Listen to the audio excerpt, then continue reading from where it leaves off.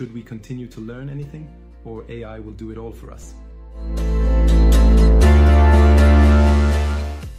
NVIDIA's CEO has a strong message. Kids don't need to learn code. AI will replace programming languages.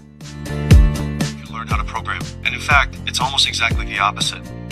It is our job to create computing technology such that nobody has to program, and that the programming language is human. And this is confirmed by the CEO of GitHub. He said, half of all the code produced by Copilot users is AI generated.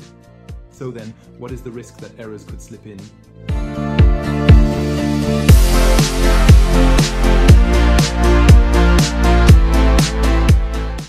And what happens if we rely too much on AI and it becomes unavailable?